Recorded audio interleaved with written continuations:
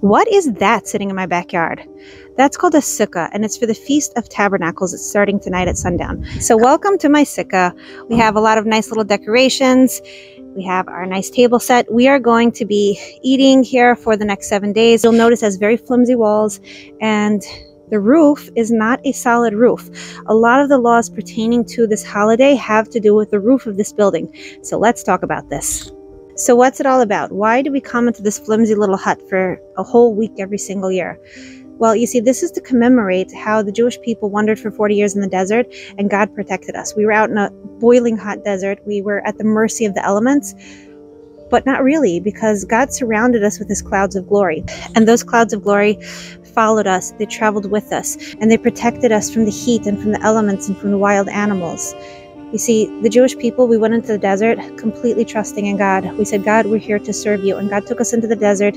And no, we didn't know how we were going to be saved. Like how were we going to survive the harshness of the desert?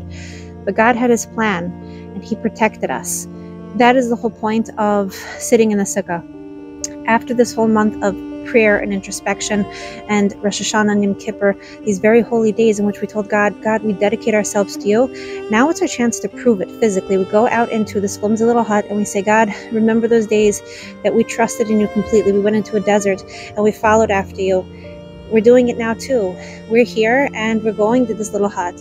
We're trusting in you. It's a story of faith. It's a story of dedication. That's what it's all about. A few really beautiful thoughts on this is that we see over in Daniel chapter 7 is the Messiah, who is clearly labeled as immortal, the Son of Man, which means he's a human being, is said to be coming on the clouds of heaven. What does that mean? That's the reinstitution of the clouds of glory. Ezekiel chapter 38, it tells us that at the end of days, the people of Gog are going to rise up against the Jewish people and they're going to battle against them. What does this mean? Have you ever heard of a country called Gog? No. So we have to stop and we say, what's the Hebrew word? Gog means a roof. Now, as we said, this holiday deals a lot with the laws of a roof. Our roof has to be flimsy. We have to be able to see the sky through it. Why? Because we're trusting in God. Whereas at the end of days, the roof people are going to rise up against the children of Israel. Whoa, what's going on here?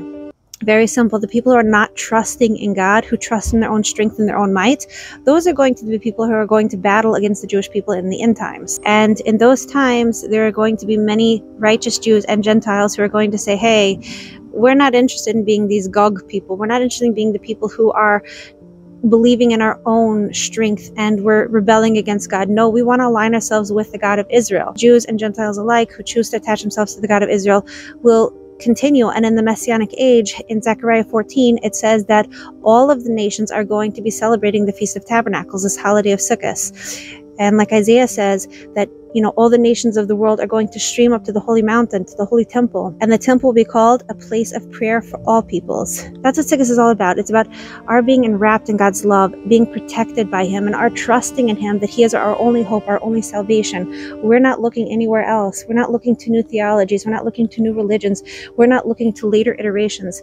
Only the God of Israel, of whom there is no other. So I'm wishing you all a wonderful week. It's going to be a beautiful holiday. This holiday happens to be my favorite. And yeah, have a wonderful time. Happy Sukkot, everybody. I hope that you will be one of the people who will join Klal Yisrael, the nation of Israel, in celebrating the Feast of Tabernacles at the end of days. I hope that you will dedicate yourself to the God of Israel.